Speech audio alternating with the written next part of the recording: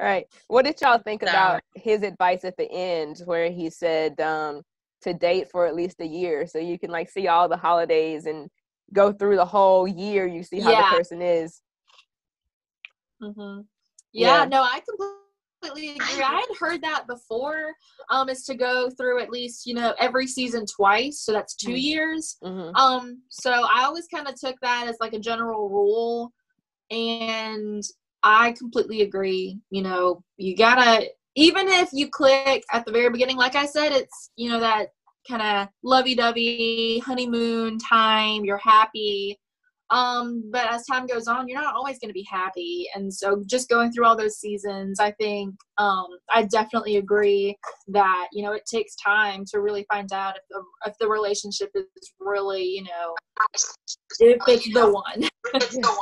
yeah. And you find out what's important to that person and what's important to them, especially like I've never heard that, but after listening to him, I was like, wow, I could use this advice in my previous relationships. Like that would have helped out a lot. Like, right? But it makes so much sense because you're not just managing me and you, we're managing our family, what holidays we're going to spend with these people, Christmas or what holidays we celebrate at all, right? Because we come from two different cultures. Mm-hmm. Yeah. So it's like, who do we go see this time around? Who do I introduce you to this to see if you work well with my family around this particular, holiday and, things of that nature. So it's like, it helps you understand who you are and also understand who they are and how you all are together. Right. Yeah. Right. And I think like that time and also struggle really kind of helps us learn who we are and realize who we are, because what's in you comes out when you're under pressure, Yeah. So Yep, it sure does. Exactly. Yeah, it really does. So okay, anything else stood out to you guys? I'm trying to the part where his family came and I can't remember if it was his mom or his dad drove around town. His dad drove by himself, didn't know where he was going. He would point at the Big Mac on the McDonald's Pointing menu. at the sign. Yeah. It's so funny. Yeah. I know. I thought. Yeah. I think for me. Oh, sorry. Were you gonna? You go. Oh, okay. I was just gonna say, I think for me personally, listening to Saeed's side of the story about how he had grown up in Iran until he was 17, and then his whole world basically was, upside down when he came to America, and he didn't really know all that great of English. He had to, take some more classes. And it was just really interesting, hearing him talk about that and hearing how he still talks to his family, a couple times a month, through WhatsApp and, different apps like that. Mm-hmm. And for me personally, it made me kind of, like happy and sad and nostalgic and everything, because it actually reminds me of my parents, because they actually immigrated from the Philippines when they were, I think, early 20s. So they were kind of thrown upside down too. They knew some English, and then my dad still, is a little choppy on his English after living here for, 24 years. And it was just kind of interesting hearing it from another, dynamic, because my parents, they'll talk to their family in the Philippines, a few times a month, through WhatsApp and, Facebook Messenger or something like that. And it was just kind of interesting to hear it from another, like, immigrant who, they don't necessarily have any other family here.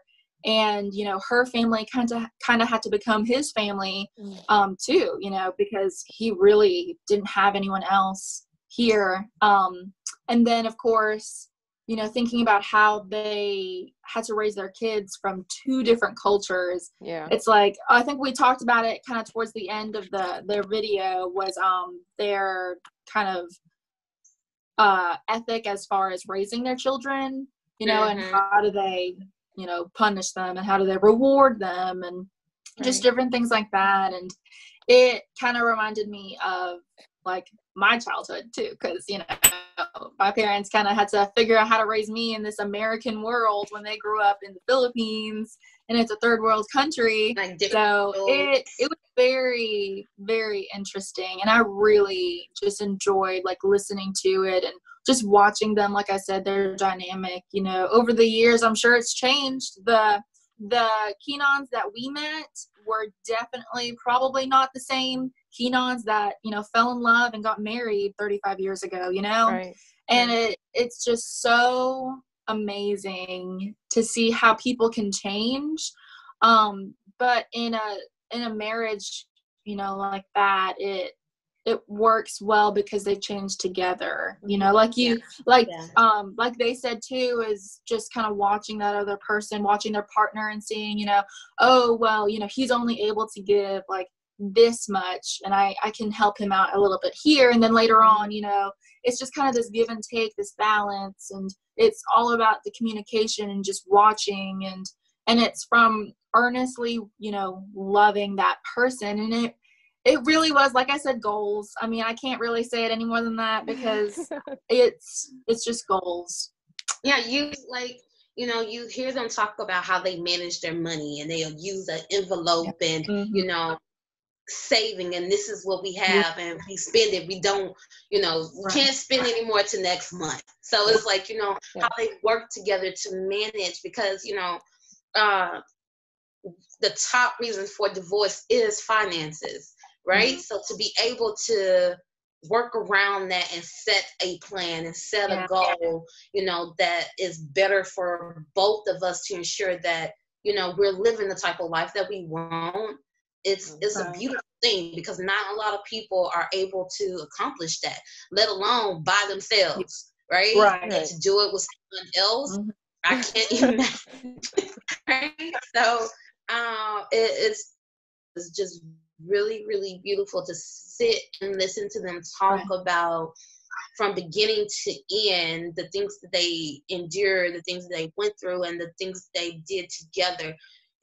And they stuck with each other. From this, his mom, she's real into their religion, to, she have her parents here, and she talked about it, Southern back in the day, segregation, and she talked about those things. And now I grew up when, segregation and schools were starting to combine and things of that nature, only to end up marrying, someone not even from here. So it's like, it shows how she has grown individually. And the same thing with him. He came from a country, and he said so himself, like, it was he was one of the last few people that was able to leave his country at that time. Right? And get here, and he still had that mindset, I can't afford this. Let me do my research and see where can I go. Right? I absolutely loved it. It was like, not a lot of people will sit there and think. And I think about how fortunate I am.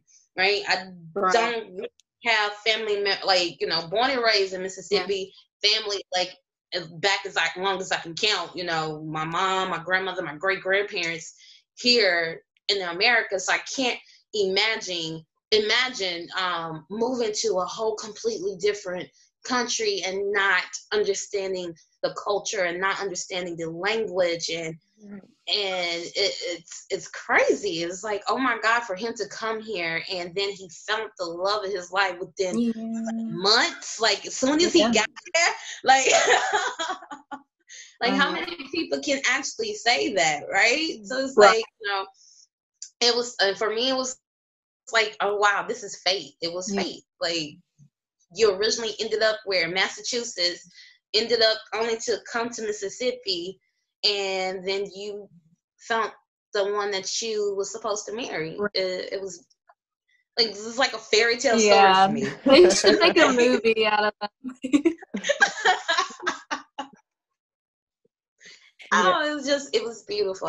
It like she said, goals, and it really did inspire me, and to think about, what I want and what I'm looking for out of a person. And it makes you think when you look at other people's marriages and their relationship, and to see the struggle, or so much that they had to overcome. It truly just makes you think about, oh wow, where am I, and what I plan on doing with my life, and if I happen to meet, or even if I have a significant other, like, are we able and strong enough to endure things like that?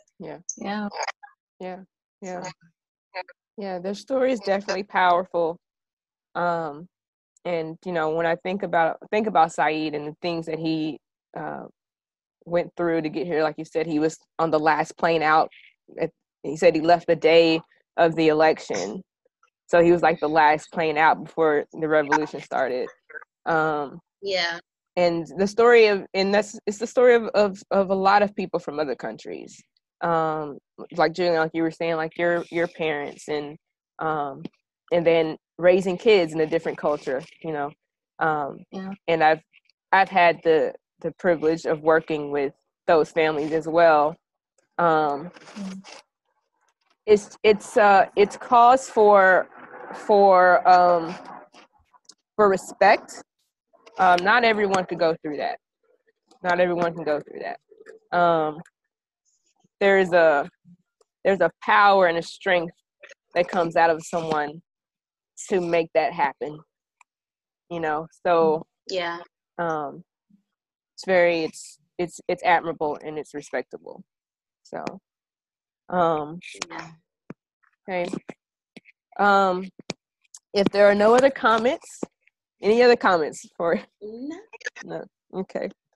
I want to thank you guys for joining us and listening to our conversation about the conversation. Again, if you have any comments, questions, anything that stood out to you, feel free to leave those comments, and we would love to start a conversation on Facebook. And also be looking out for our next video. We have already interviewed a second couple, and I think you'll love it. And we're looking forward to it. We're looking forward to posting that video and getting your feedback on that as well. Have a great day, and thanks again. Bye.